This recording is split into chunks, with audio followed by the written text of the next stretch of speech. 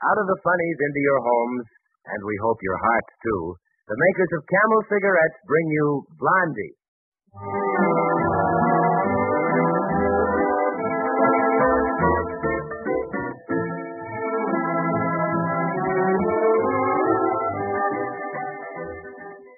Before we drop over to the Bumpstead house to visit Chic Young's famous characters Blondie and Dagwood, a word from the makers of Camel cigarettes.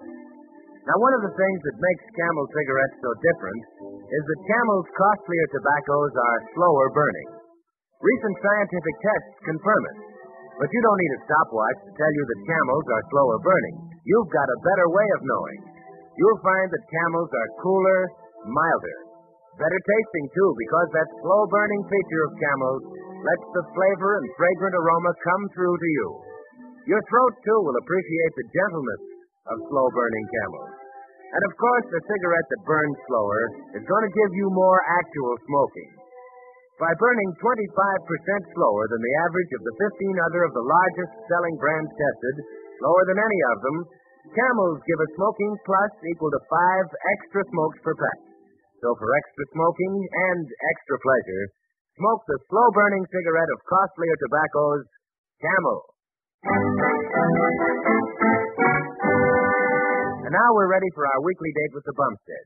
This time we find Dagwood with his employer, J.C. Dithers, standing in the living room of a newly completed bungalow. Listen. Well, Bumpstead, is this a typical Dithers dream home, or isn't it? Oh, sure. Does that fireplace look like the kind where a young couple could sit gazing at flickering flames, or not? Yes, sir. Why, that's our regular number 413. 413A, Bumpstead. Oh. The hearth of a lifelong honeymoon, $12.85 extra. Oh. And what about the furniture, Bumpstead? It's okay. You mean it breathes contentment, don't you? If it doesn't, that decorator overcharged me. Are you going to furnish all the houses you build now, Mr. Dithers? Not by a long shot, I'm not. I was crazy to furnish this one. Yes, sir. What? I mean, why did you furnish this one? To please Lochinvar Stipple. Huh? Stipple's an old bachelor with a barrel of money and a lot of romantic ideas about marriage and love in a cottage. He keeps talking about lamplit windows in an ideal home for two. So he wants to play Cupid by providing dream homes for honeymoon couples, easy terms, and no down payment. If he can just put the right people in the right houses. Yeah? Claims he doesn't want to make a cent. Gosh, I wish I'd met him when I first married Blondie. If you'd waited for him to provide a home, you'd be living on a vacant lot today, Bumpstead. Why? Oh, because he can't seem to find a place that lives up to his ideas. I started showing him new houses, and he said they all looked too empty. And I furnished this one, and he still didn't like it. He seems to expect to find his honeymooners all moved in and holding hands in front of the fire. Say, that's a good idea. You know what Eddie Guest said? It takes a heap of living in a house to make it home. Why don't you furnish some people, too? Well, Bumpstead, I'm glad you mentioned that. I have the same idea. You did? Yeah. Oh. Only I'm not going to turn this new furniture over to strangers. I want someone I can hold responsible. Oh, sure. Responsible people is what you want. Don't get anyone who would come in and start throwing parties for their friends and relatives. Get someone who would kind of move in and then relax. Well, Bumpstead, you relax easier than any man I've ever met. Yeah, How about you and Blondie moving in here for a while? Oh, no, Mr. Dithers. It's a nice place, but all this new furniture and all. Why, you two could make believe you were just starting on your honeymoon. Well, who would we make believe Baby Dumpling was? Huh? Oh. Well, you could leave Baby Dumpling with the Fuddles. Get a complete team. I don't know. Blondie and I are kind of used to Baby Dumpling now, and Daisy the dog would miss it. Oh, nonsense. Look, I'd make it worth your while, Bumpstead. No, look. Oh, I've got a better idea, Mr. Gideon. I know some real honeymooners, and nice, steady people, too. Blondie's Aunt Bessie and her husband, Mr. Sneevil. Huh? They don't sound very romantic to me. Stipple wants romance. Oh, you ought to see them, like kids. Blondie and I brought them together, and I bet they'd be glad to do us a favor. But I wanted to settle the deal with Stipple this weekend. If I can do that, I can sell him a lot of homes, and besides... I could wire. Well, it's against my better judgment, Bumpstead. Anytime I leave anything to you, something goes sour. Yeah? But I'll settle for Aunt Bessie and Weevil if... Weevil? Huh? Oh, what's the difference? I'll settle for them on one condition. You and Blondie come in here first. Let Blondie sort of warm the place up. She has a knack around the house. Then if her Aunt Bessie doesn't come, you two will have to go through with the romantic stuff for Stipple. Well, I'll ask Blondie, and if she's game, I am. Then Then it's a deal, Bumpstead. Now, when I bring Stifle, be sure there's a fire in the grate and soft lamps glowing all over the place. Okay. Remember, he's strong on lighting windows.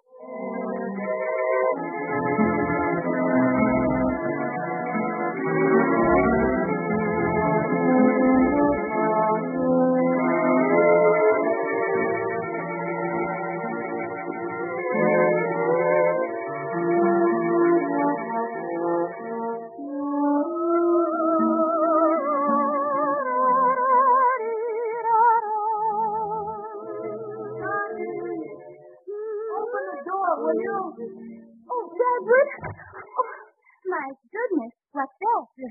Our trunk. Hold the door open. Start getting in. But, Dagwood, we won't need a trunk, will we? Goodness, we may not even stay overnight if Aunt Bessie and Gideon get here in time. And if we did need anything extra to wear, we could run over to the house for it. Yeah. I brought over some knickknacks. Knickknacks? Yes, it's stuff to scatter around. Make the place homey. Oh, Dagwood, there are too many things in this house now. I've been changing the furniture around and putting things away all afternoon. Well, just let the trunk stand in the hallway there for now. Say, it's pretty dark in here. Why don't you light up the lamps, huh? Dithers says Mr. Stifle is strong on lots of warm lights and stuff. Then Mr. Dithers should have thought to have had the electricity turned on. Isn't it on? No, Dagwood. No electricity, gas, or phone. No heat yet. No? Except the fireplace. Yeah, that isn't burning up very well, is it? No. The wood's sort of green, I think. It smokes. I don't think this is going to be what Dithers wants Mr. Stifle to see. Well, we'll do the best we can. I ran over to the neighbors and phoned everybody to turn everything on, and they said they would. But they didn't say just when. Yeah. Say, I smell kerosene. Oh, it's this oil lantern I borrowed. It smokes, too. It doesn't give out much light, either. Oh, dear.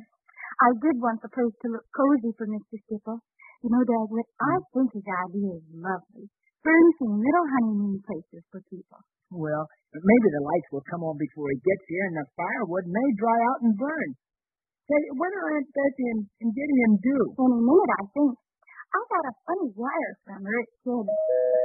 Hey, what's that? Oh, the front door. Yeah? I wonder if... Oh, it's Aunt Bessie. Was that you, Blondie Bumpstead? Oh, of course. Oh, I'm so glad to see you, Aunt Bessie. Here, Dagwood, help her with your bag. Come right in. Hello, Aunt Bessie. Oh, I like to have gone right on by. What, with no lights or anything? What's the matter with the lights? They'll be turned on soon. Look out for that trunk. Here, Dagwood, put her bag by the trunk. Just for now. Okay. Come on in, dear. Gosh, 5 bags. And it looks like you've left home for good, Aunt Bessie. And so I have, too. Huh? Well, I say, and so I have left home. Not that I'd call that ugly big barn of a house home. It was bad enough when I lived with my family, and they used to sit around like it was a wake, waiting for Gideon Smeagol to come and claim me. 13 years I waited, as you well know, Blondie. And if I'd have known what was in store for me, I'd have waited till doomsday before I'd have trusted my life to that man. You mean Uncle Gideon? That's who I married, isn't it? For better or worse, I took him. And how was I to know how much worse it would turn out to be? Oh, dear, you've quarreled with Mr. Smeagol. Well, I thought you had just come back from your honeymoon. And so we had. But when a man deserts his bride, the honeymoon is over. Uncle Gideon deserted you? No, he's off on another trip. Packed up his samples of anchors and lit out. And good riddance to others, too. Oh, well, maybe it's just a business trip. I don't care what it is. He won't find me waiting when he gets back. Oh, I was mighty glad to get your wire inviting me here. Yeah, but we kind of wanted you and Uncle Gideon both. Well, of course, if I'm not welcome. Oh, now, Aunt Bessie, Dagwood doesn't mean that at all. Well, it's just that we thought you and Uncle Gideon both being here would make this a real honeymoon kite. Oh, dear. What made Uncle Gideon leave home? Well, he laid it to Horace and Sylvester. You know, Aunt Bessie's boys. Oh, yes. Where did he meet them? They dropped past the house for a little visit. And at first, I wouldn't melt in Gideon's mouth. He was that polite. The boys took to him so well, they decided to stay a spell. You mean they moved in with you? Well, it seemed as if it was a small house. There's 8 bedrooms in that place of Smeagol's, and that I pointed out to him when he began his grumbling. But he says to me, why can't Sylvester sleep in a bedroom, then, instead of my favorite chair, he says. Oh, I see. What else did Sylvester do? Not a blessed thing. I guess that's Why, Smeagol didn't take so kindly to him after a while. Sylvester does a lot of thinking, and he can't do it so good unless he's lying down. What does he think about? Oh, that's what he's going to be in life. He says it's a serious thing to pick out a career. He's been thinking about it ever since he was 21, and he can't make up his mind yet. That's quite a long while, Aunt Bessie. Well, Sylvester's just turned 45. He certainly gave it careful consideration. Poor boy. He's all wore out from the thinking and the worrying. Oh, and that Smeagol never would let him be. Why, when Smeagol went off to work mornings, he'd complain that Sylvester was a-snoring on the living room couch. And when he'd come home to lunch, he'd make him get up and come to the table. And when he'd come home at night, he'd complain that Sylvester was taking his afternoon nap in his chair. Never give the boy a minute's peace. Well, maybe if Sylvester had shown a little more energy. Don't you believe it? Horace had energy and to spare. And people got mad at Horace, too. What did Horace do? Just tried to be helpful, is all. He fixed Gideon's car for him. At least he tried to. What went wrong? Well, seems like the gears on the car was making a noise, so Horace up and took them out and cut it round and put them back. Worked like a beaver on it. Yes? But Gideon Smeagol complained that when he was through, the car wouldn't run no way but backwards. Well? He backed it out, and it backed around the block, and it backed back into the garage, and his language was a caution to hear. That's why he packed up and left out on the train. Oh, gosh, that's too bad. Well, you can stay here tonight, Aunt Bessie, anyway, and then go visit your own folks a while, huh? Oh, and let them say to my face that after waiting for a man for 13 years, I up and made a fizzle of my marriage. I'll die before I ever go home. Well, don't worry about it tonight, Aunt Bessie. You can stay here and rest. For a while she can, but this isn't our house, Blondie. It's Mr. Dithers and... Please, Dagwood, not now. Let him go on. I know I ain't wanted. Here, nowhere. Now, Aunt Bessie. The whole family couldn't wait to get me off their hands. Gideon as much as turned me out the door, and now you, thinking about my going before it even took off my hair. Well, Aunt Bessie. Nobody wants a lone woman. That's how it is. Now, that isn't too a bit. You come on upstairs with me and lie down. Just a burden to one and all. That's my head. No. You're welcome with us, Aunt Bessie. Of course you are. Come on now. Would you like a nice cup of tea? Oh, no trouble for me. Oh, it won't take a minute to make. Yeah, not after the gas gets turned on. No gas. Oh. Come on upstairs and lie down. Your relative. Oh, God. I hope that isn't Dithers. Who is that? Wait till I turn up the lantern. Bumpstead, huh? Where is she? Who? Why, it's Uncle Gideon. Where's Bessie? Now, don't tell me she ain't here, Bumpstead. I found this on the doorstep. A birdcage? With her lovebirds in it. Of course, she left the parrot for me to feed. I guess I forgot to bring that cage in with her bag. What is all this stuff in the hall? Oh, a trunk and stuff. Come on in, Mr. Smeagol. What's the matter with the lights? They're going to turn them on pretty soon, I think. I don't like the looks of this, Bumpstead. Now, what have you done with Bessie? I haven't done anything with her. She just went upstairs with Blondie. She's pretty mad at you. Well, I've come to have it out with her once and for all. A pretty kettle of fish this is. Where'll I put this anchor? Anchor? Oh, one of your samples. Certainly it's a sample. I brought it to prove it was a business trip I was on. Oh, well, let's see. Oh, well, put it here in the hall with the other stuff. That must be pretty heavy to lug around. Not as heavy as my heart, Bumpstead. There I was, a happy married man, when a snake crept into my Eden. 2 snakes, Sylvester and Horace. Dagwood, what's going on down there? Don't say I'm here yet. I want to confront Bessie. What good will that do? Maybe if I take her by surprise, I can get in a word or two before she starts talking. Well, she was crying when she went upstairs. Oh, she always does that when she runs out of talk. She knows I can't stand it. Dagwood, why don't you answer me? Maybe you can't speak. He's unconscious down there in the dark. Oh, I felt it in my bones. Something was going to happen. She got her voice back. Yeah. You sure you want to stay? They'll be down in a minute. I'll just stand back here in the shadows, back of the couch. Dagwood Bumpstead, who was that at the door? Why, what's this anchor doing here?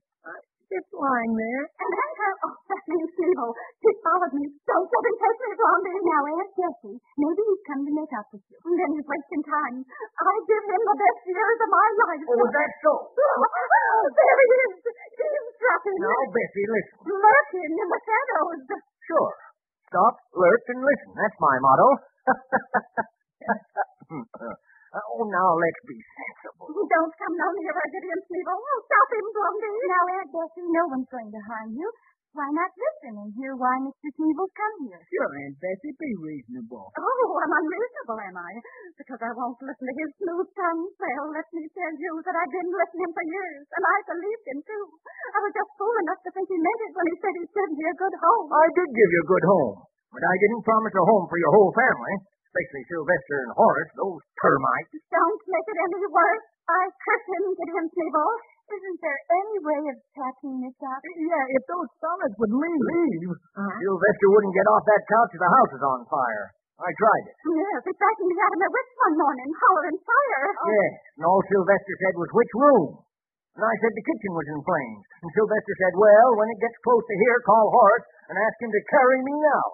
Oh, I won't sit here and listen to no more lies. I'll go out into the night again. Now, Aunt Bessie. Oh, she won't have to go. I'll go. Hand me that anchor and those lovebirds. Don't place so much as a finger on those birds. They're mine. Now, Uncle Gideon, give Aunt Bessie the bird. Dagwood, you keep out of this. Who paid for those birds, I'd like to know? There he goes, throwing his money in my face. Oh, where's my hat? Upstairs, Aunt Bessie. Let me be, Blondie. This is what I get for marrying beneath me. I was too young to know what I was doing.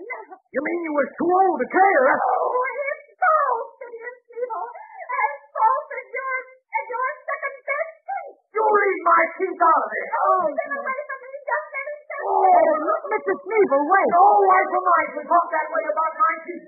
What about that transformation you made? Oh, lock the front door, Dagwood. Don't let anyone in. You'd better not go up there, Blondie. I've got to, Dagwood, and keep them quiet. Goodness, that may be Mr. Dithers at the door. Oh, no. I hope not. Okay. It is. Welcome to Honeymoon Cottage. What was all that yelling I heard? The honeymooners.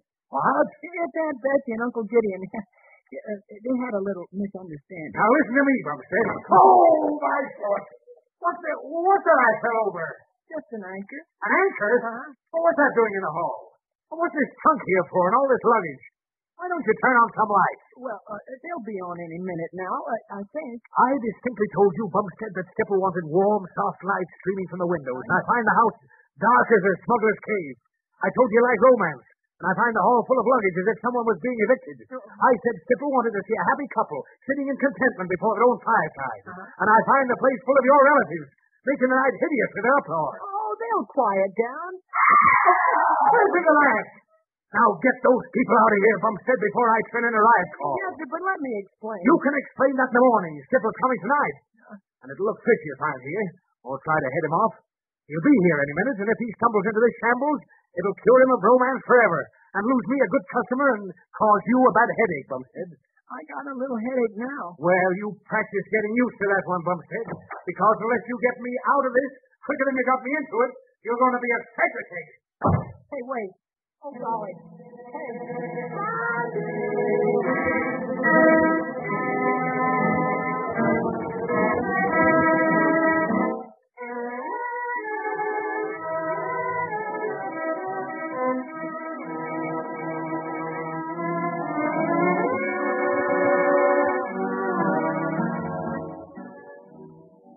Thousands of smokers have switched to Camel cigarettes and found extra mildness, coolness, and finer flavor in Camel's slower-burning, costlier tobaccos. But Camels also give you a generous bonus of extra smoking per pack.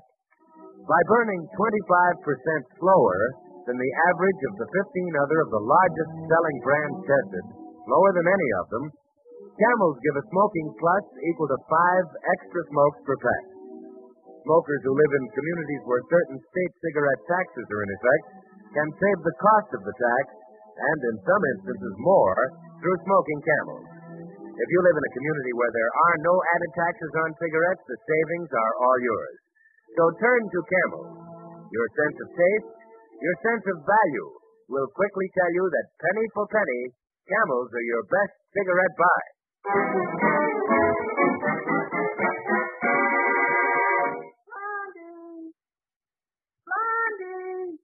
Hurry up, will you? Yes, sir, here I am. Oh, did Mr. Dithers go so soon? He didn't go any too soon for me. He was pretty mad, Blondie. He said Mr. Stipple would just be stumbling onto a... Something like that. Oh, dear. Did he hear Bessie and Gideon? Oh, how could he help it? What was that crash? Who threw what at who? Oh, that wasn't anything. I just dropped a bottle of cologne I was bathing Aunt Bessie's forehead with. Oh. He has a bad headache. You mean she is a headache? Now, Dagwood, it's just that they're getting adjusted to marriage after living alone so many years. I feel sorry for them both right now. Maybe I'd feel sorry for them if I had time. But Stipple will be here any minute looking for a romantic honeymoon couple sitting by the hearth. And we haven't got one. I know. And I feel responsible because it's my Aunt Bessie. Oh, look, Dagwood. What? The little hall light's burning. The electricity must be on. Oh, turn it out. If Stipple sees a lot of lighted windows, he'll be here like a shot. He's crazy about it. Hey, who's that standing in the hall? Why, Uncle Gideon. Oh, eavesdropping again, huh? I'm afraid I was. Do I understand that my disagreement with Bessie has embarrassed you young people? I'll say. Dagwood. Well, it has. My whole job depends on it, maybe. See, there's a fella coming who thinks marriage is a fine thing. A bachelor, huh? Yes. Huh? Well, yes, but he has a lovely idea, Uncle Gideon. He wants to provide low-cost homes for couples where they can find peace and contentment. Little houses like this, just for two. Just for two? Mm-hmm. Good idea. My marriage might not be the wreck it is if I'd had a guest-proof home. Oh, if I could help in any way. Well, you could, by being the example of a happy married couple. Only you need Aunt Bessie to. Then it's hopeless, my boy. Oh, is that so? Oh, and why, may I ask? Aunt Bessie, you were listening too. Yes, I was. And if I were speaking to Mr. Sneeble, I would tell him that I was just as able to cooperate with my nephew as he is. Did you hear that, Uncle Gideon? She said. I heard her. You may tell Mrs. Sneeble that I, for one, would be willing to impersonate a happily married man for the period of the emergency. Aunt Bessie, Uncle Gideon said... I heard him. I can hide my feelings, too, while the company's here. Oh, I think that's very nice of you both. Now, while I'm turning on the lamp, would you sit together over by the fire? Yeah, right over here. Come on. Look, Blondie, the fire's beginning to burn. Uh-huh. Everything's looking a little brighter, Dagwood. Now, sit down, Aunt Bessie. Yeah. Now, you sit next to Uncle Gideon. Now, how does that look, Blondie? Well, it would look a little more honeymoony if they wouldn't sit up quite so straight. Mm-hmm. And there's too much space between them. Get together. Well, if you'll be good enough to tell Mrs. Sneeble that I don't want to force my attentions on her, I'll meet her halfway. Oh, listen, Aunt Bessie, he said... I heard him. And you tell Mr. Sneeble that he can just sit as close as he likes, and I'll just make out to myself I'm on a hayride with a stranger. Oh, no, Aunt Bessie. Pretend you're still in love. Don't be childish. Listen, that's him. That's Stipple now. It's now or never, Aunt Bessie. Oh, please help us. Give Uncle Gideon your hand. For you, Blondie. There, good. Now look happy. Yeah, look at the fire and smile or something. I've got to open this door. Go ahead, Dagwood. Oh, hello, Mr. Stipple. You're just in time. I mean... You know me? Sure, Mr. Dithers. Oh, yes, such a kindly character, Mr. Dithers. Is that so? I mean, sure. Come right in. Oh, are you sure I won't be intruding into your happy circle? Oh, no, indeed. We've heard so much about you. I feel as if you were an old friend already. Oh, you're very kind. Now I feel welcome. Oh, but I mustn't stay. It's enough that I have seen this happy home, been allowed for just a moment to cross its magic threshold, step into a world of content. Oh, don't run away so soon, there. Why, you haven't seen the place yet. Look, over by the fire. Honeymooners. And they want to meet you. We all do. I'm Blondie, and this is my husband, Dagwood Bumpstead. And this is Aunt Bessie and Uncle Gideon Sneeble. Good evening. Please come through us. How do you do? Now, won't you sit with us by the fire? Oh, I mustn't disturb the happy couple. They were seeing castles in Spain in the embers, I'm sure, dreaming of their future together. Dagwood, maybe Mr. Stipple is right, and the rest of us wrong. I beg pardon? I mean, well, you've never had a home of your own, have you, Mr. Stipple? A real home, I mean, with a wife. No, I never have. But perhaps you know more about what a home means than people who do have one. You understand so well, little lady. Oh, Blondie's great at understanding people. Just the same, I think it might be a good thing if Mr. Stipple told us what he thinks a home should be. Oh, well, it seems to me that a home need not be a large place. Never any larger than just big enough to hold the people in it close together. Its walls shut out the world and its troubles. The fire on its hearth, no matter how tiny a blaze, keeps out the cold and warms the hearts around it. A real home is a place where a man and a woman face life together, face it unafraid, laughing at misunderstanding, inviting contentment, finding beauty in the simple act of living day by day. Oh, but I mustn't take up any more of your time. I think you've given us more than you've taken. Oh, but you all know better than I what I've been trying to say. You all have a home, while I just peer in at the lighted window and wish you happiness. Oh, Denny, it's quite late. I really must go. Ah, another wayfarer attracted by the gleam of your fire. Bumpstead! What makes it so quiet in here? Why, Mr. Stipple was just telling us. Mr. Stipple? Well, you got here, I see. I'm most happy to say that I did. I've met the most charming people. Huh? The Bumpsteads, you mean? Oh, and their relatives, Aunt Bessie and Uncle Gideon. Bumpstead? Where are they? Right over there. The ones holding hands. Those two? Uh-huh. By the fire? Perhaps you're surprised to find a honeymoon couple who are not, young people. But they're all the happier to find each other later in life. It's not only for the young I want to build my little homes, Mr. Dithers. Oh, you've decided to go ahead with your idea? Oh, yes, indeed. This house is what I've been looking for all along. Why, it's perfect. It's so snug, so peaceful. Peaceful?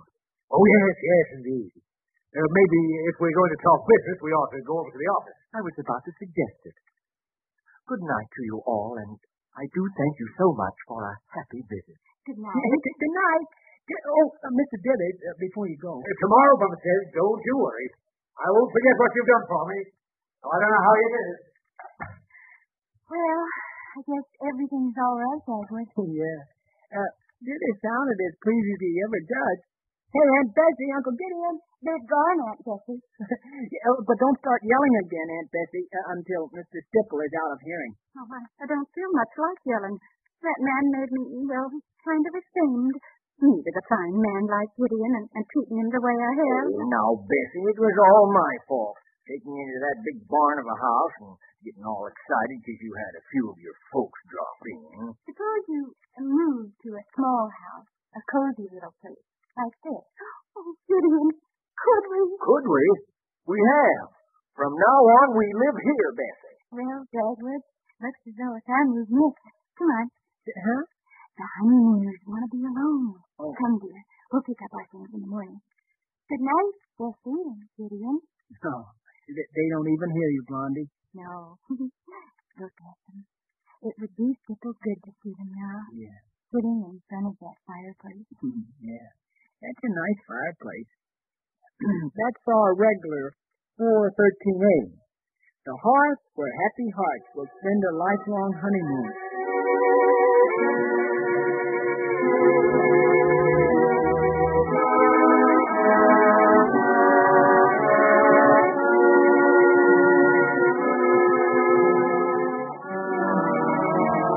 Blondie is played by Penny Singleton and Dagwood by Arthur Lake, whose new Columbia picture, Blondie Brings Up Baby, will soon be released.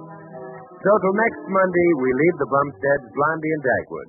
But the makers of Camel cigarettes have other radio treats for you during the week. Tomorrow night over these same stations, you can listen to the music of Bob Crosby and the best Dixieland band in the land with Johnny Mercer and Helen Ward. And if you like swing, well, you better make a date with your radio for Saturday night, when Benny Goodman and the world's greatest swing band with Mildred Bailey bring you another musical caravan. That's a tip for your radio pleasure. And for your smoking pleasure, let us suggest that you try Camel. You'll find more pleasure per puff, more puffs per pack. This is Bill Goodwin speaking for the makers of Camel cigarettes. Good night. This is the Columbia Broadcasting System.